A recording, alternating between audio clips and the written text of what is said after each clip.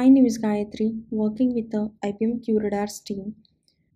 In this video, I'll walk you through the process of determining events per second rate of each log source in the QRadar. For top 10 log sources, there is a default quick search to find out the results, but there is no automation process to find out events per second rate for each log source in the QRadar. To achieve this goal, you will need to perform few steps.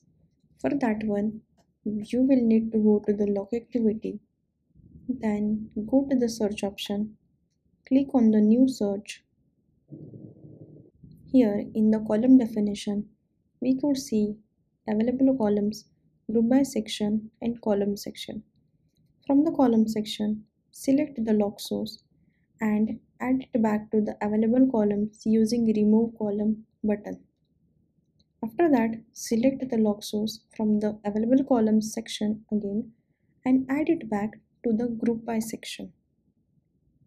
After this, you can adjust your time range according to your requirement. Here I am taking recent, that is for the last 5 minutes. After that, you can click on the search button to view the results in the log activity. Now here we can see the successful results for top 10 log sources by count. Here you can also see the count. There is another method to find out events per second using advanced query language, that is SQL query. Here we can use advanced search option to run the SQL query for top 10 log sources. Before running SQL, please make sure you are using advanced search option. If you use quick filter and run the SQL query, you may see blank results. So please make sure that you are using advanced search option while running the SQL query. I am referring the same SQL query which is given in the IBM's official documentation of determining the events per second rate for each log source.